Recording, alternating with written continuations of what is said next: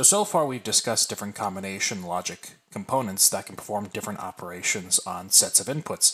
Things like adders and subtractors, bitwise operations such as ands, ors, nots, as well as digital comparison, which can check for equality, greater than or less than conditions. However, what if you wanted a single circuit that could perform all of these functions depending on a function input?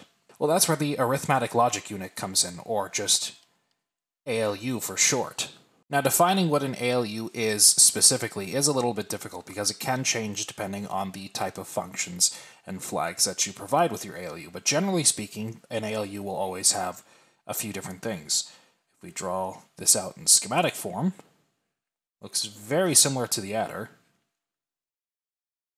but it's always going to have two inputs or more. It could have more, but usually it's two inputs, A and B. You are going to have your output.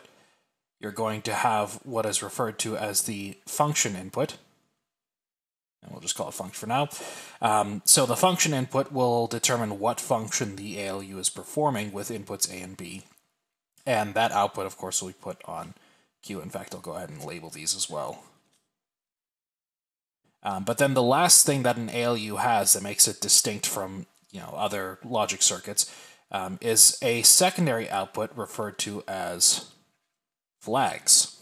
Now, what are flags? Flags are basically just auxiliary information about the output Q. For example, if you perform subtraction, the output will be A minus B, but you may have some auxiliary information about that, such as, is A and B equal? Did the results equal 0? In which case, the flags are going to behave very similar to a digital comparator. In fact, you could have the greater than and less than flags on the output as well. There's a whole bunch of different flags that you can have on an ALU, things like equality, greater than, less than. With the adder-subtractor circuit in there, there's obviously going to be a carry out on the output of the adder. You could actually add that to the flags. There's other flags such as overflow and underflow condition flags, which is when the output either goes too big or too small and it overflows or underflows the register. You can have a flag that detects that as well. There's all kinds of different flags that you can have in an ALU. You're not limited to just whatever is on a digital comparator. Likewise with functions, your general basic one is probably going to include all of this, but you can have a ton of different functions on an ALU. You can have rotate left, rotate right, shift left, shift right. You can have multiply and divide. If you want to have floating point operations, you could do that as well, although we're not quite at the point where we're dealing with a floating point at this point. So again, there's no limit to the type of functions your ALU can have.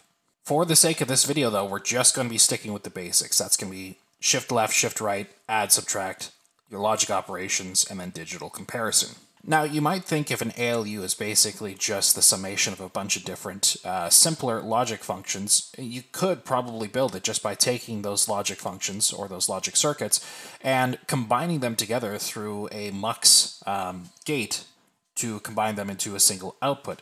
And you can definitely do that. There's no rule saying that you can't do that. However, I do have a method that produces a circuit that's a lot smaller and uses a lot less logic gates. So if you'll permit me, I'd like to show you. And it all starts with a simple adder circuit. Now, what we're looking at here is a single bit full adder circuit here. You can see the half adder here, the other half adder here, and then the two carries signals come together in this OR gate. What we're looking at, though, is just a single bit. This would be considered bit n, so it would take inputs a n and b n. If we go further up the circuit, we can see that there is the same circuit for n minus 1. Further down, we have n plus 1. So the idea here is that this is a single slice of a bigger circuit, and this circuit basically just copy-pastes along all the bits. So for the circuit n minus 1, it would have its own carryout that would connect to the carry in of circuit n. Likewise, circuit n's carryout would connect to the carry in of circuit n plus 1. Basically, all you need to know is that any lines going across is its own bit or its own set of bits. Any line going vertically is going to span all the bits segments themselves. But I'm showing you this here because what we're basically going to do is we're going to take this circuit right here and we're going to modify it to include all sorts of different functions, such as logic AND, logic XOR, logic OR, logic NOT, shift left, shift right, as well as digital comparison. And so first thing we should probably do, though, is take this adder circuit and give it the ability to subtract. If you recall back to digital subtraction, in order to turn a digital adder into a digital subtractor, all you need to do is just invert the B input and add 1 to the carry. And so here's where we would add our first control line. We have this invert B signal. Now this wire, like I said, because it's vertical, it spans all slices of the circuits here. So this copy of the circuit for n-1 and n+1, this line would basically just pass right through. So for each slice of the circuit, the B input is going to be inverted using this XOR gate, so long as the invert B line is on. Again, turning on the invert B and then adding the carry in to the lowest significant bit circuit, that creates a subtraction circuit. And so the next step to transforming this adder circuit into our ALU would then be to add our logic circuits. Now, logic, again, in the bitwise sense, is just going to be some kind of a logic operation between inputs A and B, either AND, or NOT, or exclusive OR. We can actually get away with just AND and exclusive OR, though. The reason why is because if we look at the truth tables for both A and B and A XOR B, you'll notice that with A and B, it's only ever on when both inputs A and B are on, and A XOR B is only on when it's A or B, but not both. If we combine the two together, meaning if we OR these two together, we actually get the truth table for an OR gate. And so what we can do is if we have both A and B going to an AND gate and an XOR gate, we can just OR the two together. And that would create our OR gate. Likewise, if we wanted to create a NOT gate, say we wanted to NOT A, well, if you'll notice, we have this B input here that if we turn to a 1 and then look at the XOR output, actually becomes the inverse of A. So if we can give the B input a constant 1, we can just use the XOR output. And of course, so long as B is a 0, we can actually get a constant 1 using an exclusive OR gate. And so just by adding an OR gate to the output of an AND and an XOR gate, as well as the optional inverter on the B input, we can get all 4 logic operations with a very simple circuit. Now the reason why I chose to do it like this, hopefully it's obvious to you because this circuit should look familiar. And that's because we've already got most of this circuit already in our adder circuit. We've got the XOR gate, we've got the AND gate, and we've got another XOR gate inverting the B input. All we need to do is control which one of these outputs we get, as well as create a third one that's an OR between these two, and we've got our logic operations. And this is where things will get a little bit tricky, because what we need to do is we need to optionally control when we get the XOR output, optionally control when we get the AND output, and more importantly, optionally control when we get the sum out output. And the reason why is because all of this is gonna come together in the QN output. We don't want both XOR and sum. We don't want both and sum, and we may want XOR and AND, but we want to be able to choose when that happens. So what we need to do is we need to control the output of all 3 of these circuits, and we can do that with a couple control lines and AND gates. And so what I've done here is I've added 3 more control lines. You've got an XOR line, an AND line, and a sum line. And if you look closely, you can see that the XOR line basically just controls an AND gate between itself and the XOR gate. The AND line controls another AND gate between that and the AND gate output. And then the sum line just controls a third AND gate that just controls the sum output. And then all 3 of those AND gates just come together in an OR gate. And so if we want the sum output, all we have to do is just enable the sum line, and we will get the output of the sum circuit. Likewise, if we want to get the AND output, all we have to do is enable the AND line. That will send the output of the AND gate through this line to the output. Same thing with the XOR, through this AND gate to the output. If we want OR, however, we enable both XOR and AND. And that will, again, combine the two together in this last OR gate and produce an OR output. And then lastly, if we want to do inversion, all we have to do is enable invert B, so long as there's nothing on input B, and then just enable the XOR output. That will, of course, invert A. You could also do invert B just by sending the input on the B input. The same control setup will work for both. It doesn't really matter which one you do, though, because inversion's a unary operation, so just pick an input. It'll work for either one. And so with that, we're just about done with this circuit here. The only thing we need to add now is just the digital comparison circuit and the shift circuit. So right now we don't have shift left or shift right, but in actuality we do have shift left, because if you recall back to the shift videos, you'll know that shift left is basically just adding an input to itself. So if we take the same input, we put it on both inputs A and inputs B, and then enable the sum output, we will get the same input shifted one bit to the left. However, the same trick does not apply to shifting to the right. We need to add some extra circuitry in order to do that. So what we need to do is we need to take our A input and send it to the previous circuit slice. And then at the same time, take the A input from the next circuit slice and bring it into the A input. And what that will do is that will effectively shift it one to the right. Again, this A bit is going to go over here. The one from over here is going to come over here. And if you look, since carry is going from n to n plus 1, this is going to be going against the carry. So it will be a shift right.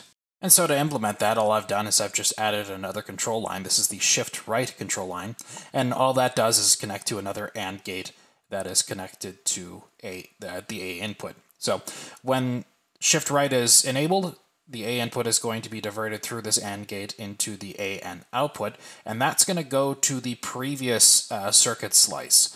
From the next circuit slice, however, the same input, I guess, input A of n plus 1, is going to be passed into our N circuit here, and that's just going to go straight to the output. And so the end result is Q of n is going to be equal to A of n plus 1, and then Q of n minus 1 is going to be equal to A of n. The end result is the A input gets shifted one bit to the right. And so that's basically every modification we're going to be making to this adder circuit in order to create our ALU. We have a circuit that enables us to both add and subtract. Because we have a carry in, we can add with a carry or subtract with a borrow. We can increment, we can decrement, we can AND or XOR not. We can shift to the right and we can shift to the left. But that doesn't explain how we're able to do bitwise comparisons, such as checking for equality, less than or greater than conditions.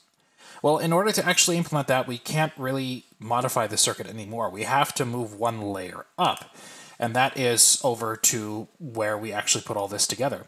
So here we can see a 1-bit ALU. We've basically got 4 of them for inputs A0, B0, A1, B1, A2, B2, and so on and so forth. The carry propagates through all 4 of the 1-bit circuits. The A shifting propagates in reverse order through all of the 1-bit circuits. And then we have the function lines, which just get passed to all of these circuits themselves. So this is basically going to perform most of our operations. Again, depending on the function, we can perform add, subtract, logic operations, and shifting operations. But if we want to perform digital comparisons, such as equality, less than, or greater than, we have to modify this layer right here. Now, if we think back to the alternative digital comparison circuit, we know that we can take a subtraction circuit, we could turn it into a digital comparison circuit simply by modifying the output a little bit. And if we look at these 1-bit ALUs, we know that we can perform subtraction. So we do actually have a subtraction circuit, which means we can take the same modifications we made to the subtraction circuit and apply it here. And so what we can do is we can first create a 0 flag here, which again acts as our equality flag, simply by taking all of the outputs and running it through a NOR gate. And so long as all of these bits are off, we know that the output is a 0. This output will be on, and it will indicate that the output is equal to 0. Likewise, we can check for less than conditions simply by taking a look at the sign bit. Remember, when performing subtraction, if A is less than B, the output is going to be a negative number. So, simply by tapping off the sign bit of our output, we can create a negative flag. And then, of course, our greater than flag can simply be made by assuming it's greater than if it is not 0 and not negative. And then again, as I mentioned before, your flags on your ALU can be pretty much anything they want. 0, greater than, and negative, those are pretty common flags. Another common flag, though, is the carry flag. Now, why is the carry flag a common flag on most ALUs? That actually has to do more with computer architecture than what is in the scope of this video. So you don't necessarily have to have a carry output if you're just using an ALU as just sort of a general purpose logic circuit. But in the context of computational redstone, having a carry flag is actually really helpful. And yeah, that's basically all we have to do here. Simply by taking an adder circuit and modifying it a little bit, we can create a pretty powerful ALU that can do all sorts of things. Now, again, this isn't the definitive way to make an ALU. There are many ways of making ALUs with many different functions and many different flags. It's up to you if you decide to create your own and how you want to create it. This is more just a general purpose ALU that'll get you going simply because it's pretty easy to get set up, it's easy to understand, and it has most of the functions that you'll probably need. That said, I did compile a table of all the functions that this ALU can perform, as well as what the state of their control bits are in order to perform that operation. And I've counted 14 functions that this ALU can perform. We can do add plus carry, subtract plus carry, we can complement, increment, decrement, we can do the logic operations, we can do the shift operations, and we can perform comparison. And so if we look at this table, we can see what the inputs have to be in order to create that sort of output, and what exactly the Q output and the flags output will be when we perform those operations. It's pretty straightforward. The only thing you have to concern yourself with is, I guess, the carry input. Most of the time it's 0, sometimes it's a 1 when we need to introduce a constant 1, such as in complement or increment. But sometimes it's just a C. And in those situations, it can be either a 1 or a 0, and in that case, it'll just be taken into account when it comes to performing the operation. For example, add plus carry, it's going to be equal to A plus B plus C. So that's basically just going to be your add input plus 1 if you have a 1 on the carry. Likewise, the inputs A and B are basically just going to be whatever inputs A and B are, unless it's a dash, in which case we're just dealing with a unary operation. The only exception is the shift left operation, which, as I said, in order to perform a shift left operation on this thing, you have to take the A input and put it on both inputs. So you can see A is both in column A and column B. And then from there, if you just enable the sum, your output is going to be equal to a shift to the left 1 bit. There are, of course, other optimizations that you can perform. For example, if you don't care to have your invert or your shift circuit or anything like that, you can just have a basic ALU that has XOR, and sum. And what you can do is you can actually set the sum to be equal to the NOR of the XOR and AND. And what that will do is it will produce an AND output when there's a 1 on the AND, or when there's 2 1s, XOR when there's a 1 on the XOR input, and if neither one of these are on, it'll just default to sum. And that can save you on a few control bits. Instead of having, how many is this, 5, 6 control bits, you would just need 2.